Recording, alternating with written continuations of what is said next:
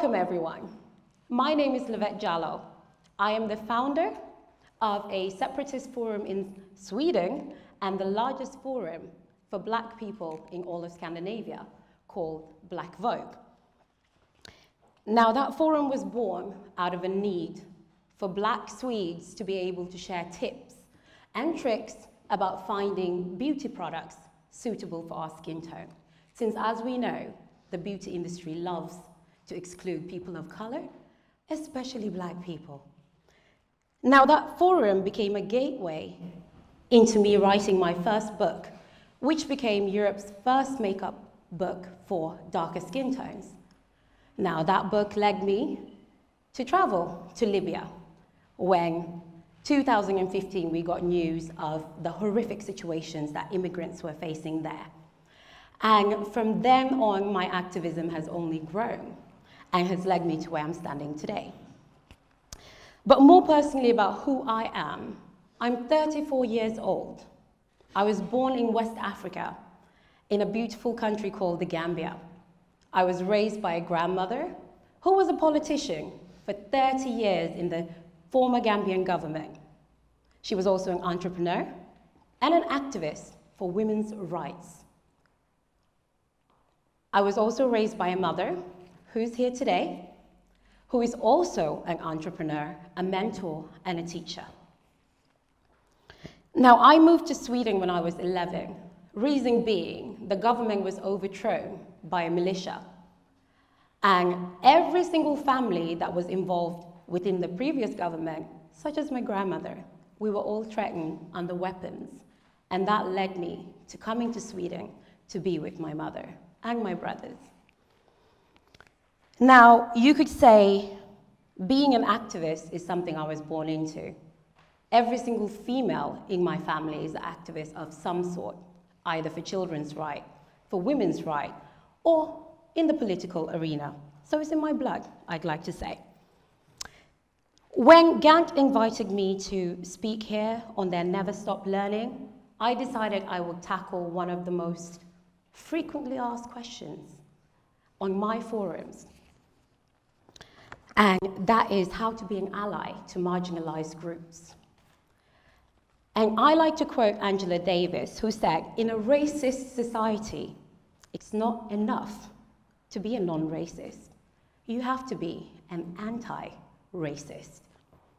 Claiming you aren't racist isn't what matters, because it makes no difference if you are or aren't. What matters, however, is recognizing racism, calling it by its name, because it's not Voldemort, is it? And working towards eradicating it. So since this question has come up so frequently, I had to stop and think about it, because how is it so hard for people to know how to fight and be an ally in a world where information is so readily available? Why are people who aren't affected by structural racism so confused about how to help? I mean, the information is out there, one would think.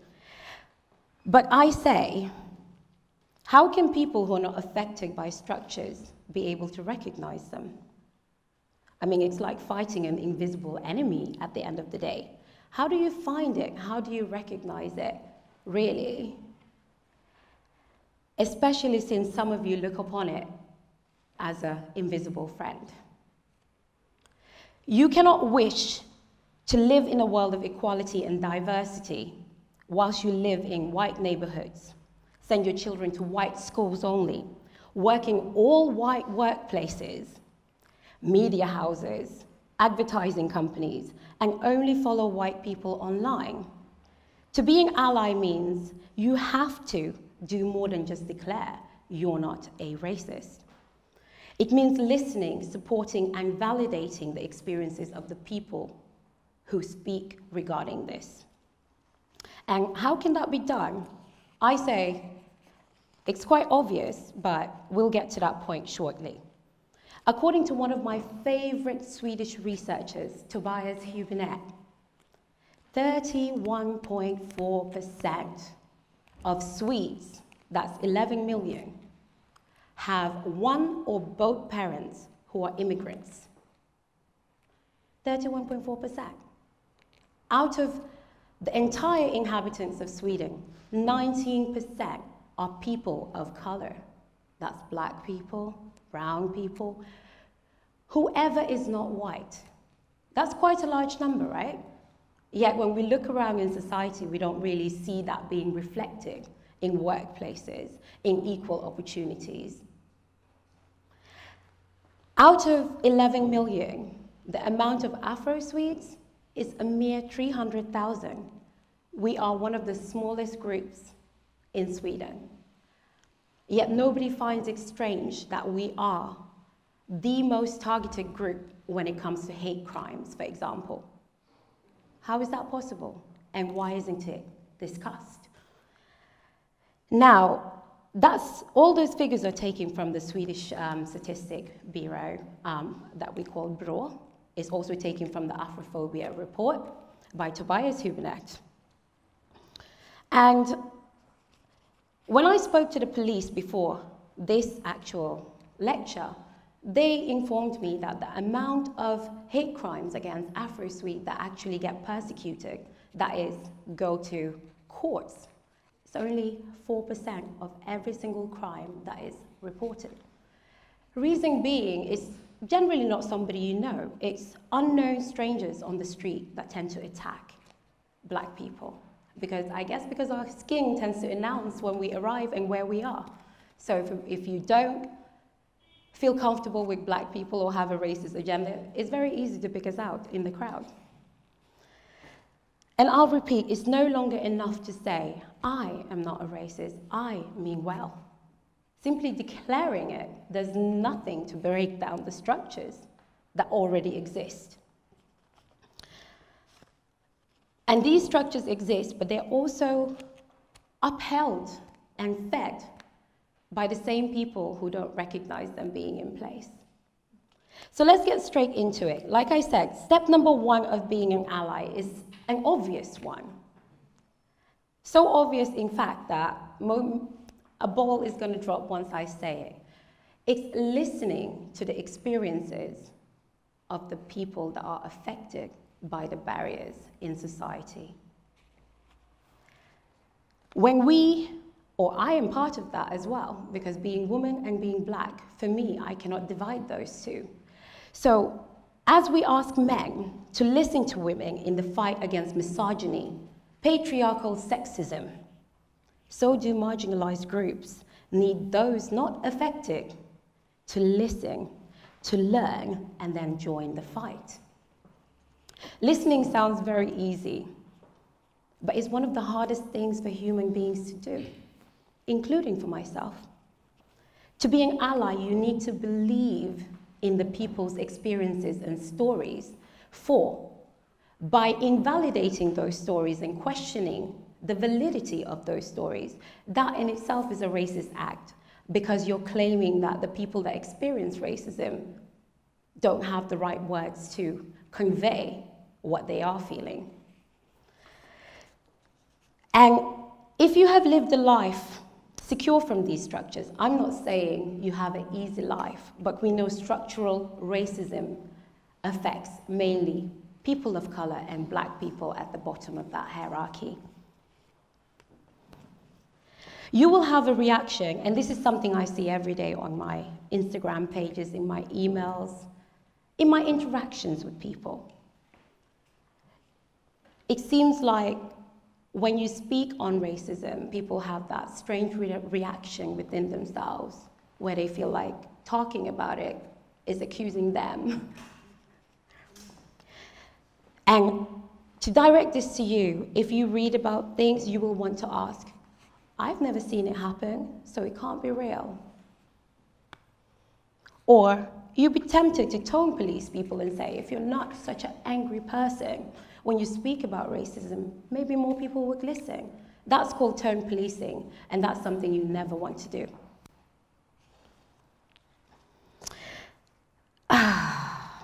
You might even want to point out, as somebody did just this morning to me, it's so terrible what these people are doing.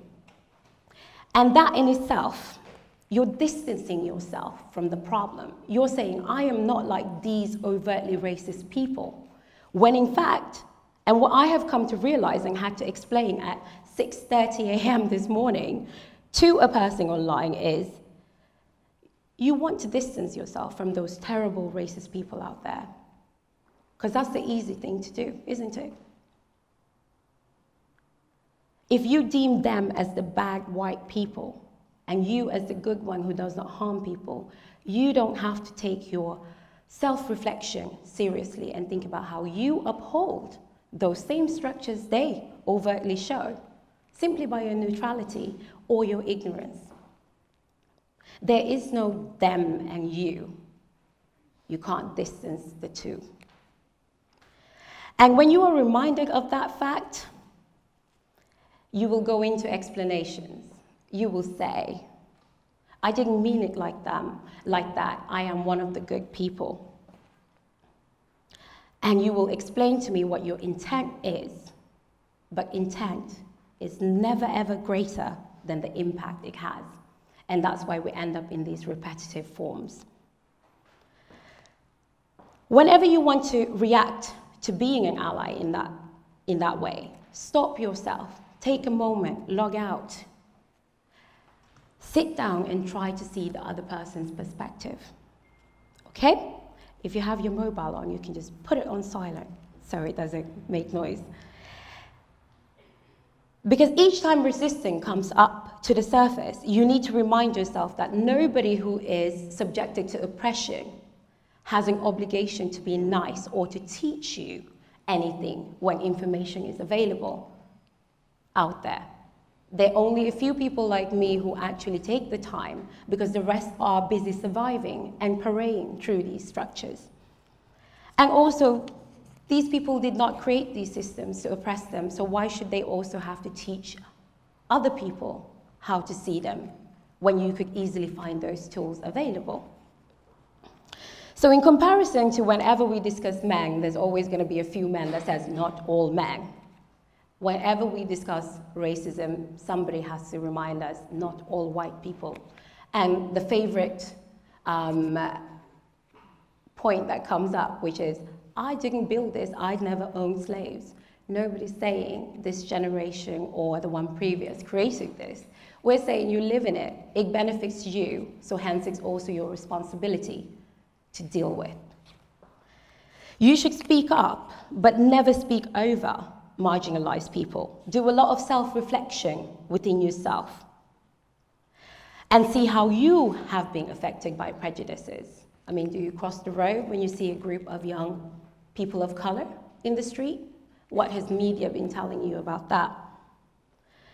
Examine your own prejudices, your unconscious biases, to minimize the damage that you may cause to other people, knowingly or unknowingly. And then start working on it. The first step of being an ally is you. Change always begins with us as individuals. Step 2 is the home. At the dinner table during midsummer, Christmas dinner, when you're around family members, do you, after you've self-reflected, speak on subject matters of racism, the LGBTQ community, Islamophobia, homophobia, transphobia, anti-Semitism? Do you speak to your children about them? Your partner? Your racist uncle? Do you react when you hear racist language? Or do you let it slide because you think, this is our dinner table, there's no marginalized groups here, so it doesn't matter, I don't have to deal with it at this point in time? And I am Swedish, so I understand this dålig stämning. We never want to create that. That is what our nightmares are made of. But are you afraid of creating dålig stämning, a bad vibe? The fact of the matter is, the first place we affect change after we've affected ourselves is our homes. With our friends, with our families, with our loved ones. And over the past few years, you may have followed, you may have not followed, maybe you're a recent follower, where people have sent in videos of them being attacked out in public, and I've posted a video to help the police identify that person and give them that information. The back end of that, of my work, after someone's physically assaulted someone, called them the N-word, and bashed their head in with a Coke bottle, for example, and we found them, and we tell the police, and they get called in, and we know they will be released because not very much gets ever done about things like that. There's always a family member or two that will contact me and say, that's my uncle, or that's my aunt, or that's my sister, actually. And they will build the trust with me and want to speak about that this attack may not be a one-time occurrence because this family member has always been slightly, racist after a couple of beers, and now it's manifested into an actual physical assault. And that makes me ask, what conversations have happened that people let slide because they don't want to create dålig stämning, unchallenged, that finally led that person to believe that they're so right, that they have the right to attack somebody in public spaces? Could we have stopped it if we took that conversation and challenged their thoughts? Most likely. And it's not like when we say, if a tree falls in the forest and nobody's there to hear it, does it make a sound? No. Yes. If your racist uncle is at the dinner table and says something very, very kränkande, and there's no person of color to hear it, did he still say it? Will that have effect? The answer is a clear yes. It will still affect the way you think. It will affect the way your children who've heard that think. It will affect the way you interact with the world. And if you don't speak to your children about racism, if you don't speak to them about privilege of whatever kind, you're only stepping aside to allow society to do the teaching for you. And that could be one of the biggest mistakes you'll make when it comes to young people. Schools. I get a lot of students contacting me, firstly to ask me to do their homework, which if they knew how much I dislike doing homework, they wouldn't have tried that, but they still try it. They're very charming. But this is the first place you send your child from your home, from the safety of your coven, to learn, to gain knowledge, to interact with other children. There, you may think the responsibilities with the school, or in the curriculum, or skolverket. It's really not. You still have a responsibility as a parent to check the curriculum. Are all of the läroplan, all of the books written by only white voices and white women and white men? Do they have black teachers? Do they have diversity behind the scenes? Do they teach black history, Sápmi history? Do they talk about the Second World War? I think that's one of the few history lessons we do have. We know more about the Second World War than we know about the current situation of the Sápmi people, for example. What happens if your child brings home a book where there's the N-word written out quite clearly? How do you ensure that the teacher has spoken to your children about the usage of that word and what it meant in the 1900s and what it means now and how it's changed? What's the historical perspective? Who is responsible for all that? These are all things that lie within the realm of what we call being an ally. It really is. And if you're a child or a young adult, 12 to 18, and you're going to school, you also have a right to question the books that you're being given. You have the right to stand up and speak for your classmates if a teacher is racist, which we have seen happen in Falkenberg pretty recently, and a few others that I won't go into. In the workplace, and I guess that's who is in this room today, people that are in the workforce, people that have power in their hands to make a change. Are you an ally if you work in a workplace that employs 100% white-only people in a country with 31.4% non-white people. Can you call yourself an anti-racist, or are you just a non-racist? You're just neutral. Do you ever even notice how blindingly white your workplaces might be? Or is it okay as long as the people that work there reflect your identity, but no one else's? Here is your chance to raise the question with HR about what they're doing to align themselves with their diversity clause. Because every company loves a CSR. You go to their website, Vi älskar mångfald. You go for a meeting and you see 0 people of color, except the cleaners. And that has happened way too many times. What we're asking is not a workplace that is full of black people. That would be impossible with only 300,000 of us. But we want a workplace that reflects the society we live in. Because that not only benefits giving people the opportunity with their education to come into the workplace, it benefits you and your perspective. And you won't have to make similar mistakes like a well-known brand, clothing brand earlier this year, took a black child and put a monkey t-shirt on them without even questioning the fact that black people have been called monkeys and gorillas since the Western world and the Arab world came into contact with us. Some of you may think, why be so sensitive? We who feel it know it, yet nobody wants to listen because it's not a big deal.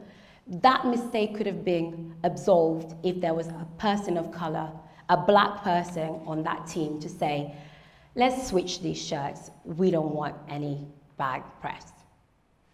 It benefits the workplace, doesn't it? Because you could have saved several hundreds of thousands, including a damaged shop in South Africa, destroyed in rage. Even if you have one employee of a non-white background, your token, the one you take images of for your website, but they're the only non-white person in that company. You have to think about that for a second. And don't leave it up to that person to ask the question of when you will hire with diversity. Chances are, being the only non-white person in the workplace, and I've been there for 16 years, you're already battling with people touching your hair, asking you weird questions. Do you live in huts in Africa? Did you have a pet lion? No, I had a pet monkey. Difference. Huge difference. Be that voice of reason to take it up with your colleagues and talk about it and take it to HR. Use your power, use your voice, be an ally, because it will benefit you in the long run. Even if you never continue working for that company, you will take those experiences with you to your next company and be able to make better decisions there. And social media, it's like the craze. All the kids are talking about it. I come from there at present time. Is your feed blindingly white? Do you see white, white, white, white, white, yoga, white, dreadlocks, white, white, white, white, white, resa in Kenya? Is that what your feed looks like? Because social media affects us a lot. When we wake up, we're scrolling on the timeline. What we see affects us, the news, how we wake up and interact with the world out there. So if your feed is all white, and you find yourself only reposting and resharing and only interacting with white activists, even when they're regurgitating information they've taken from black activists, how anti-racist are you? Do you find yourself following and then unfollowing black, Latin, trans activists because it's uncomfortable to have to deal with what they're writing, their truths, their realities? Because you have that privilege to say, I'm not going to deal with this right now. I'm going to take a step back and think of my mental health. I have to say there, even if you don't have white privilege, it's a privilege to learn about racism and oppression instead of live through it. We live in a social media world where we can interact as much or as little as we want with each other. I follow a lot of white people because it interests me. It helps me in my daily life to navigate through certain barriers. But what benefit is there for you to follow a black person talking about racism, monkeys, or whatever it may be, my life in West Africa? It may seem on surface level not very much, but underneath that, there is a heap of benefits to having that. And no, I was not kidding about owning a pet monkey in Gambia. It was very rude. So, let's not forget that racism even exists in the social media sphere. The amount of times people just send a DM and say the N-word and run away without having to take charge of their behavior because they can block me shortly after. I want you to think there. Instead of just sharing posts by white women using knowledge taken from black activists, why not repost and amplify directly from the source itself? Black people have been crying racism sucks for the last 500-600 years, but whenever a white person says, F racism, we give a standing ovation like it's a revelation, but we've been screaming it for a very long time. So we have to be careful and look at what we're amplifying on our feeds, because that feeds into our real life as well. Another strange group is influencers. I am occasionally one. And this select group, they are a very select group. They follow every trend. They repost and reshare all these woke informations from black accounts, of course. And when suitable for their timeline, because we know they're very busy, with hundreds and hundreds and hundreds. Some of them have as many followers as there are black people in Sweden, and some of them have 1 million followers, which means they have power. They have the power to do something I like to call performative allyship. They share a couple of posts and say racism is really bad, and then they go back to their natural lives and they interact with PR companies and beauty companies and companies in general, going to events, receiving boxes of goodies. But they never, when they post the videos after posting exclusion is bad, that the only people in their sphere are white. These PR events are all white. Even, and this is very funny, I found that very funny recently, a black company launched in Sweden. A Swedish PR company is dealing with it. So I emailed them and I said, here's 20 influencers that are of color, because these products are formulated for darker skin tones. So of course you want to advertise with them. And I checked their website. First thing that comes up, mångfald. I say, okay. I click on employees on LinkedIn, all white. I don't know how mångfald came in there. So I gave him a call. I was like, hi, Annika, my name is Lovette, Black Vogue. Seeing that the products are coming in, it would be lovely if you could distribute them to amongst the black influencers. She goes, yeah, we've already thought about that. And I was like, okay. Well, I'll send you the list nonetheless. The very next week, I opened my Instagram and all the white influencers were opening makeup for black people. And it didn't make sense to me, because these same influencers are my friends. And they know what I work for, they know what I do with Black Vogue, but none of them could question why they were swatching black makeup ineffectively on their skin, instead of asking the PR company, why haven't you sent this to black influencers? And that's the realm of performative allyship. When I say share, amplify voices, I'm not saying be a hypocrite. I'm not saying share free Palestine and then go and buy apples from Israel. When you do something, you have to do it from within yourself. You have to take a stand. Because whilst you may be able to pick and choose when you can be an ally, we don't get to pick and choose when we're actually subjected to oppression. And the same goes for journalists. It goes for advertisers. Who are in those board meetings when you're coming up with new ideas to reach out to the gay and the LGBT community and the black people Do you actually even have black or gay people on that table making decisions? If not, you perhaps should hire first before you take those discussions. Or you will make some expensive mistakes that are very hard to fix, because news travels fast. There we go. Media. And if anyone has been following me for the last couple of weeks, month even, media is a tricky one. Are there any allies in media? Yes, there are some. I can name 3 thus far. Media is by far the biggest culprit in perpetuating racist structures. Most of you will witness it, read Metro, read Aftonbladet, Expressen, Dagens Nyheter, without ever knowing or recognizing it, because you're consuming it. You've seen it perhaps happen to me a couple of weeks ago, when 2 public and loved personalities in Sweden used the N-word, the M-word, transphobia, and exotification, all in one and same podcast, an hour. They managed to go through quite a lot. When I critiqued that, media decided to use flowery imagery, linguistic manipulation, to make me out, the person that critiqued, as the bad person, and the actual aggressors, the victim. Anybody who doesn't know me or know my work, who reads those articles, will form an opinion about who I am that is far from reality.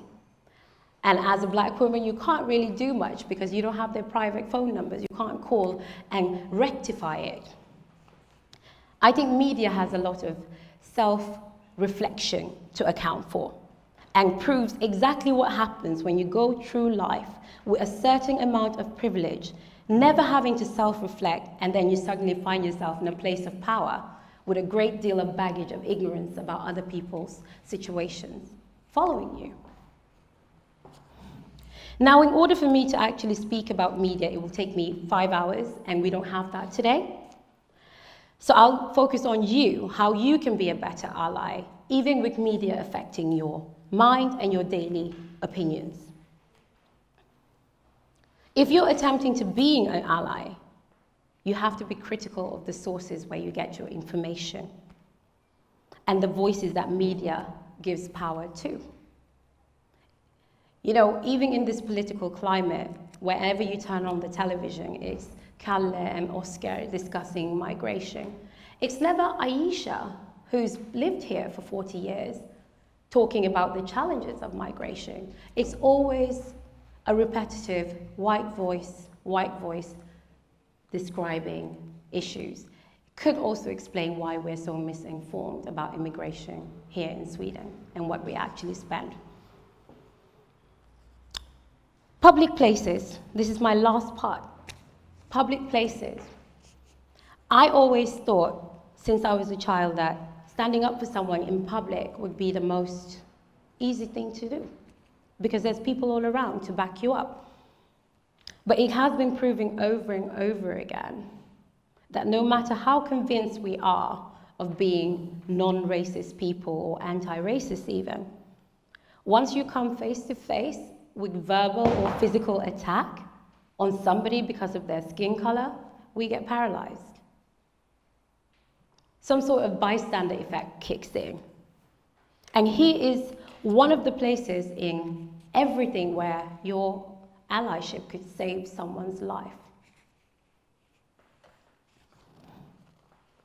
You can be an ally here without ever needing to put yourself in physical danger. I'm not talking about run in front of a gun or throw yourself down the train tracks, saving somebody. I'm saying, in a world of media, you have a phone, you can record evidence, you can email it directly to the police, you can wait with the person that's being attacked until the police arrive. You could sit next to that person on the train, just to signal to the aggressor that we don't stand for this, you don't speak for us. But since 2015, when I've been working with Black Vogue, so many people have contacted me, sometimes to vent and explain how they've been attacked, or they've been verbally attacked or fired from a job for being a certain color. And the one thing that they express It's not anger. It's a sense of disappointment that people don't speak up, don't stick up for each other, or don't stick up for certain people. And who knows, if you do use your voice when someone's being attacked, or use your talent or your telephone, you don't know who you might be spurring on. You could be spurring on a whole series of allies to open their eyes and stand behind you and say, we also don't agree with what's going on. But because nobody dares go first, it just becomes a snowball effect of silence. Remember, if you see something, say something. And at the very least, record the evidence and give it to the police, who I do have great faith in. There are 100 more instances in our lives that we can choose to be allies. And I trust that when each and every one of you leave this room today, you will take that motto on that sheet over there, never stop learning. You will take your own initiative on your own time and find out how you can be an ally in your specific area of expertise, workplace life, at home. Because to stop learning for me is to stop breathing. Every day, I have to go out there, I have to learn about new people, I have to look beyond our differences to see what we have in common. There was a well-known public figure in Sweden, not very loved, but well-known, who attacked me the other week because I had written something he didn't agree with. And I said, call me. Just pick up the phone and call me, let's talk. After an hour, he picked up the phone and called me. This is a white cis male. I'm a black female. On the surface, we have 0 things in common. After 5 minutes of conversation, we both blurted out, I also have ADHD, I also have Asperger's. Suddenly, we were like, okay, that's why. Let's talk, let's just rewind the tape. And we found a ground of commonality where we understand why we react with emotion, why we have such visceral reactions to justice or what we feel is injustice. But between us, the sex divide, the color divide, the status in society divide, we found we're both humans and we both apologized to each other and we left it at that. And that's what I want you all to leave here thinking about. Stop looking on the surface. Stop even asking, where are you from, really? Nina's Han, honestly, and Gambia. Look at what you have in common. Because if we could walk on this earth for one day with no skin color, no hair, no gender, how would we be? Okay, yeah, no gender still. We would realize how much more we have in common than what's on the exterior. Now, as an ending point, I want you to remember that just because you wish to be an ally doesn't mean every person from a marginalized group owes you a teachable moment or owes you their time or owes to explain things to you. There are resources available, again, that you can seek out. Books, online resources, just be source critical. So there's very little excuse to say, I didn't know. We live in a world, knowledge is everywhere. When someone says something offensive or hateful, maybe even a slur, or behaves in a way motivated by prejudice, as an ally, it is your responsibility to question that, to speak up and let them know you don't accept it, and to address it. Get used to the reality that you all, including myself, have messed up quite a lot, and we probably will mess up a lot more in the future. What's important is not the mistakes you make, but how you take charge of them and what you do afterwards. Life allows for U-turns. Once you know better, you do better, because my grandmother once said, you don't know what you don't know until you know it. And that's how we should treat each other. Mistakes happen. When someone says, ouch, that hurts, you stepped on my toe. Don't proceed to tell them how you experienced stepping on their toe not being hurtful. Just apologize, back away, do better. We may think that certain actions do not matter simply because they don't affect us. Again, I'm guilty of that.